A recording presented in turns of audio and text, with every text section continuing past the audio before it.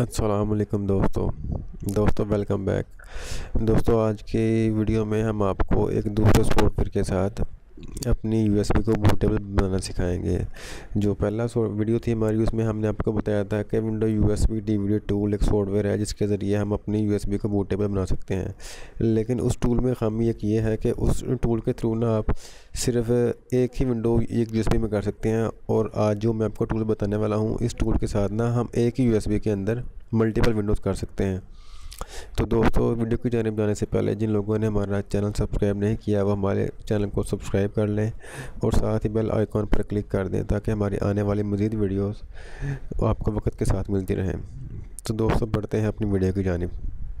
तो दोस्तों इस सॉफ्टवेयर का नाम है रूफस। आपने सिंपल गूगल में जाकर लिखना है रूफस, RUFUS। ये आपको फाइल पर से आसानी से मिल जाएगा। वहाँ पे जो लेटेस्ट वर्जन पड़ा होगा इसका आपने सिंपली वो इंस्टॉल कर लेना है।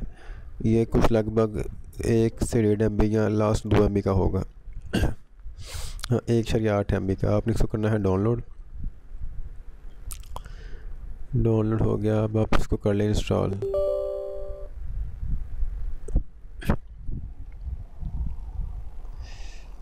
इसको हम कर लेंगे।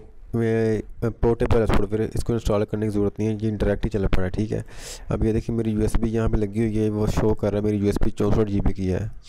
अभी हम इसको ना ISO फाइल देंगे। ISO फाइल जो आपके सिस्टम में पड़ी होगी, ISO फाइल वो होती है विंडो की। एक तो विंडो फाइल होती है ना CD के अंदर, एक होती है विंडो की ISO फाइल जिसे बोलते हैं डिस्क इमेज फाइल। वो फाइल को हम यूएसबी बूटेबल बनाने के लिए इस्तेमाल करते हैं। वो फाइल होती है इस तरह की, आप ये देख लें।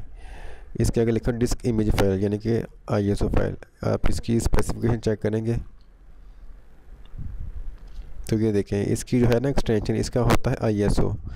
इसकी एक्सटेंशन ISO होती है, और जो जिस विंडो की फाइल की एक्सटेंशन XE होगी ना वो डायरेक्ट इंस्टॉल होगी, वो उसको हम ना कन्वर्ट नहीं कर सकते यूएसबी के अंदर।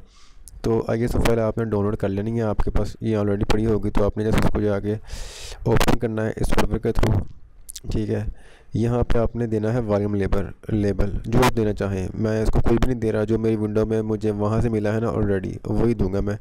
मेरी विंडो जो है 64 बिट की है। मेरा कंप्यूटर जो 64 बिट को सपोर्ट करता है। लैपटॉप, आपका लैपटॉप या आपका PC जिस यानी कि ना बिट को सपोर्ट करता होगा ना, आपने वर्जन को वो करना 30 बिट को करता है तो आपने 86 वाली विंडो लेनी है।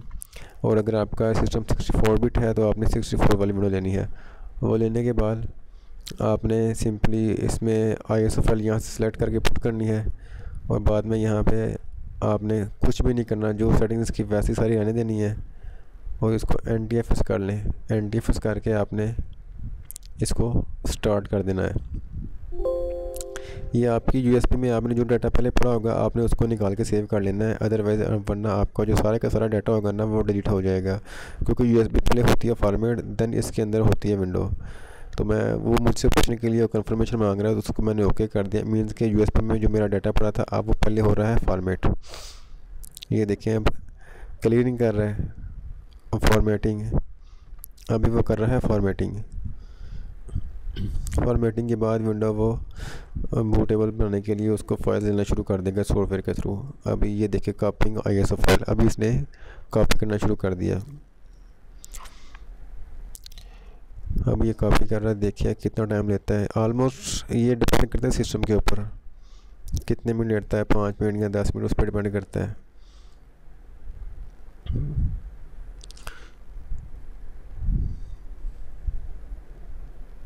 तो दोस्तों जब तक ये हमारी यूएसबी बूटेबल बन रही है इसमें तो काफ़ी टाइम लग जाएगा, और हमारी वीडियो जो है वो काफ़ी लंबी हो जाएगी। तब तक के लिए मैं वीडियो को पॉज कर रहा हूँ, और जब ये हो जाएगी तो मैं आपको यहाँ से दोबारा शुरू करके दिखाऊंगा।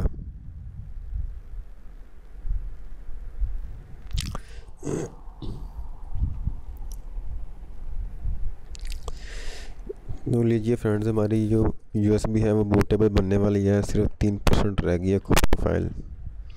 ये अभी हो जाएगी, फिर हमारी जो यूएसबी है ये एक विंडो बन जाएगी। फिर हमें CD की ज़रूरत नहीं पड़ेगी, डायरेक्ट हम जस्ट यूएसबी प्लग करेंगे और विंडो इंस्टॉल कर लेंगे। अभी ये होती है तो फिर मैं आपको बाकी दिखाता हूँ कैसे आपने आगे इसको वर्कआउट करना है। लीजिए ये अब फाइनलाइजिंग हो रही है। ठीक हो गया, ये 100% कम्प्लीटेड, रेडी। ये अब रेडी टू यूज़ हो चुकी है हमारी जो है ना USB।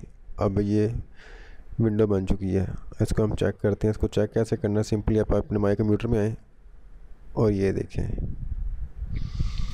ये EN विंडो 10 प्रो 64 बिट, जैसा कि आप CD जब डालते हैं ना तो देखें आपको ऐसे शो होता है। ये देखें, अब ये डायरेक्ट इसको आपने रीस्टार्ट करके प्लग करना है, तो आपने अपने रीस्टार्ट करेंगे आप अपने लैपटॉप को, ठीक है। रीस्टार्ट करने के बाद आप उसके बूट मेन्यू में जाएंगे। बूट मेन्यू में आप जाने के बाद आप USB सेलेक्ट करेंगे। USB सेलेक्ट करेंगे तो आपकी विंडो इंस्टॉल होना शुरू हो जाएगी। आपको कुछ भी नहीं करना पड़ेगा, आप जस्ट इंस्टॉल करें और इन्जॉय करें। और इसका सबसे बड़ा फ़ायदा दोस्तों ये है कि विंडो में USB जितनी देर मर्ज़ी पड़ी रहे, इसकी फ़ाइल्स करप्ट नहीं होती। CD में ये होता है ना कि आपकी फ़ाइल्स आपकी CD पे जब स्क्रैचेस आते हैं ना तो आपकी फ़ाइल्स कुछ करप्ट हो जाती हैं, या कुछ वक्त के बाद जो आपकी होती है ना CD, वो विंडो की फ़ाइल मिसिंग करना शुरू कर देती है। लेकिन यहाँ पे वो सीन नहीं है। यहाँ पे जो फाइल आपकी USB में कॉपी होंगी एक दफ़ा, वो वैसी की वैसी पड़ी रहेंगी, चाहे आप 1 माह बाद यूज़ करो, 2 माह बाद या 6 माह बाद यूज़ करो, और वैसी की वैसी पड़े रहेंगे। तो दोस्तों, आपको अगर हमारी वीडियो पसंद आई है तो हमारी वीडियो को लाइक करना ना भूलिएगा, सब्सक्राइब करना ना भूलिएगा और शेयर करना मत भूलिएगा।